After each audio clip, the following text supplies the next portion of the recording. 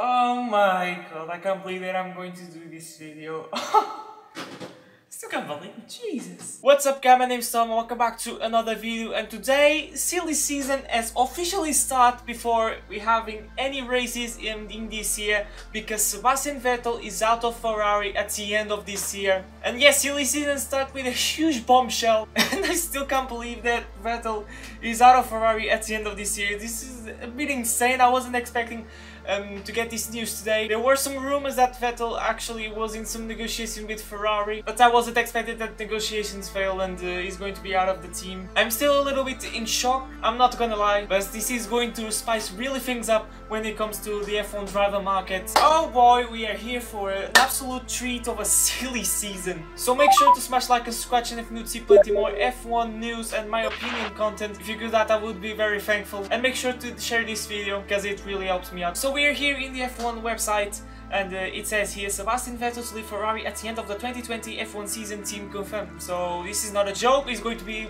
a thing, and we're going to read the most important things of this news to get my opinion. What is the future for Vettel and for Ferrari, and make sure to leave on the comments your prediction as well. Vettel and Ferrari have been in talks for several months about an extension, with team principal Matteo Binotto saying the full-time world champion was his #1 choice to race alongside Charles Leclerc this year. But I think the thing that made fail these negotiations was Charles Leclerc. I think everyone knows that Charles Leclerc outscored Vettel this season, in the 2019 season I should say, and Ferrari started to give some priority to Charles Leclerc because he has a bright future, he's very young, while Sebastian Vettel hasn't been performing very well since the second half of the 2018 season. He's starting to get a little bit old, which is not a thing that I totally agree, because I think he has some more to give in these next few years. I think he's not over yet, but we can clearly see that over the course of the 2019 season, we can see that Ferrari started to build a team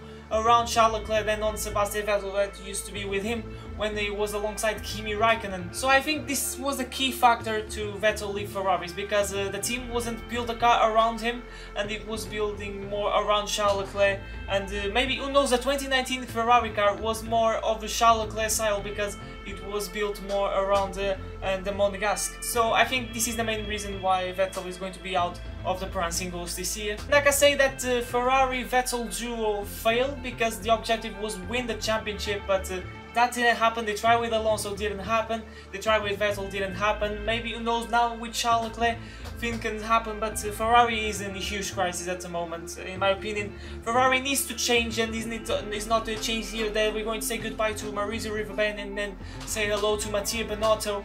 When I'm saying changes, they need like a reboot. I'm going to give you an example. Let's suppose that I'm a Formula 1 mechanic, and it would be impossible to work for Ferrari for one simple reason. I'm Portuguese and I'm not Italian. I can tell that 80% of the Ferrari mechanics, or even more, are Italians, and I think it would be really good to Ferrari having more mechanics from different nationalities. Look at Mercedes, they have so many nationalities in that team. I'm not saying that is the key factor, having a lot of different people in the world, but maybe that's one of the few examples. And in my opinion, Vettel and Alonso weren't the answer for Ferrari. I think what Ferrari needs is a reboot in their headquarters. And Vettel, I think he didn't want to be a second driver in the 2021 season. He really wants to battle for the championship, and I think the position of a second driver wouldn't help at all. Because like I said, the team would be more around of Charles Leclerc, and that would be clearly a disadvantage. They had some opportunities like in 2017 and 2018, but it wasn't enough. In 2018, I can blame Vettel. Yes, he made some stupid mistakes. 2015, there was some hope. In 2016, it was an absolutely disaster. In 2017, Ferrari was a little bit below Mercedes. They won a race here or there, and they could have battled for the championship. The 2018 was the same thing, but now Ferrari, in my opinion, was the best car. And the 2019 was a disaster, despite winning some races, so it wasn't that bad like in 2016. But definitely it wasn't enough to battle Mercedes. Mercedes was absolutely unmatchable in the first 7 races. So these are my reasons why Vettel left Ferrari. So now here comes the question, what is the future for this man and for Ferrari? From my point of view, life for Vettel is not looking good at the moment. I'm not seeing any options for this man, and that really worries me about. But let's go to my bets to Vettel, and we're starting to the big guns Mercedes. You know, it would be very good for Mercedes having a German, because it would be an advantage when it comes to marketing. It would be maybe a factor to get the German Grand Prix back, you know, a German team, a German driver. Remember that Mercedes had German drivers in their first year and come back on Formula 1 in 2010. They had Michael Schumacher and Nico Rosberg, two German drivers. But I think Vettel at Mercedes would be a very good option, but who would Mercedes sacrifice? Let's start with Lewis Hamilton, shall we? I think Hamilton is going to stay a Mercedes, let's be honest. He's in great shape, he's in the best phase of his career, he's so good with Mercedes. The relationship with them is excellent. He's some negotiations, so who knows that things can change. But I think this man is going to stay at Mercedes at the end of his career, if Mercedes stay on the spot for a few more years. So I think he wouldn't replace Lewis. Now we're going to talk about Bottas. If Mercedes drop Bottas in favor of Vettel, that would be not very healthy when it comes to inter-team battle, because we're talking about two big guns, that is Hamilton and Vettel. Imagine having these two guys battling for the championship, which I think it would be, you know, a thing that I wouldn't be surprised. I think we will have so much friction, and I think Mercedes doesn't want friction. I think they already had enough between Hamilton and Rosberg. And I think Mercedes is very clear about the rules when it comes to drivers. They have a first driver and a second driver, Hamilton and Bottas respectively, in a way to not make a crash like it happened in Spain. So I think Mercedes is a good option for Vettel because of his nationality. That can help in the brand's marketing, but the drivers are really a condition to Sebastian. So I think Mercedes, despite the advantages, I think he's not a good option for this man, but who knows, everything can happen. And let's go to the second team, that is his home team, Red Bull. I don't know why the hell I said home team. Like, Red Bull is from Austria, Vettel is from Germany. That didn't make any sense. We all know that Vettel won all his 4 championships with Red Bull between the 2010 and the 2013 season, but then he stayed in the 2014 season with Daniel Ricciardo, and things dropped and decided to go to Ferrari. But I think it would be really hard to Vettel get back to Red Bull. They had good times, yes, but I think it's over, the relationship with Vettel and Red Bull. It would be really nice. Who knows that is the right team for him. But there's a driver that would be a really condition, that is Max Verstappen. Not because he's faster than Vettel, but because of the driver positioning. He would be the driver number 1. We all know that Verstappen is the number 1 driver, the team is around him. What Vettel wants is win the championship with a different team, and for that he can't be the second driver, because if he's in the situation battling with his teammates, probably he wouldn't let him go, and the team would build a car around his teammate, and the car would be like his taste 100%.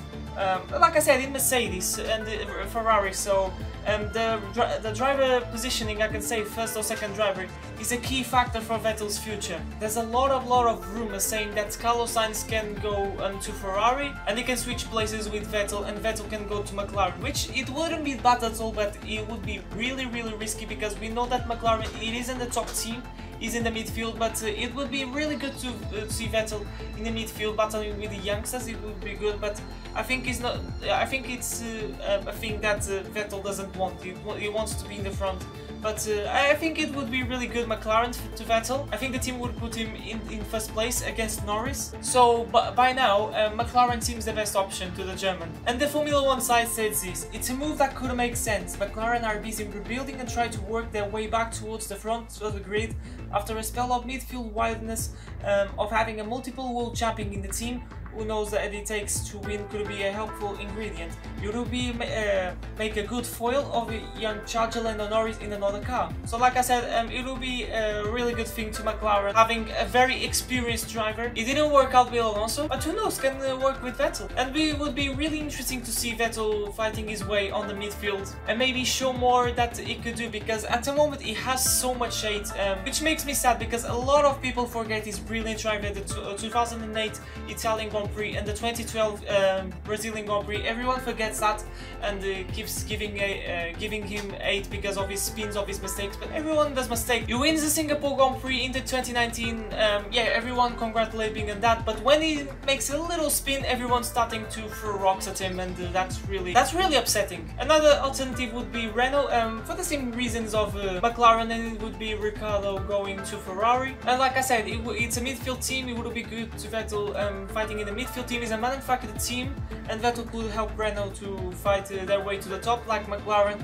So that's not much to say, it's the same thing as McLaren when it comes to Renault. And finally, a very unusual bet, which I think is not going to happen, but it makes a bit of sense. That is Aston Martin that is going to be in the 2021 season. However, this is really risky, but that would mean that Sergio Perez would go to Ferrari. And remember that Sergio Perez was really close to go to Ferrari at the end of the 2012 season after the brilliant results with Sauber. He's saying Sauber in 2020, I'm feeling so old right now. But like I said, this would be really risky. What if Aston Martin doesn't work? They have a crap engine, the car sucks, despite they have all money in the world. I think Vettel would have a lot to lose if he chooses Aston Martin, because they are not going to be at the top. Probably, who knows, they are going to be in the low midfield, I can say, and Vettel doesn't want that. But yeah, the future isn't certain, and I'm really curious to see what is going to happen in these next few months, next few weeks.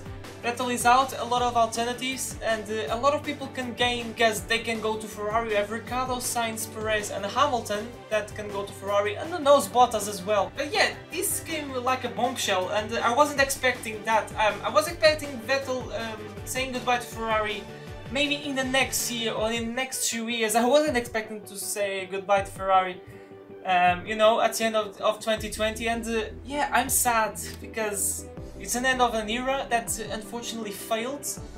Who knows, that can win the championship in 2020. That would be crazy, but yeah, at the moment it's a relationship that is failing, and that gets me sad. And I think the fault here is not Vettel.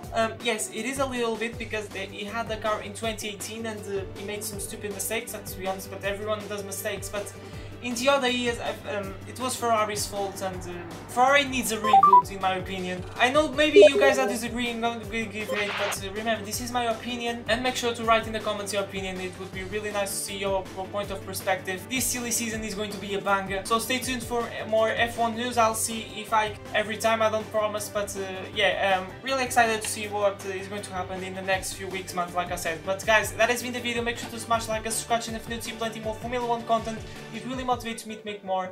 And I'll see you guys for a brand new video next time, but for now, it's goodbye.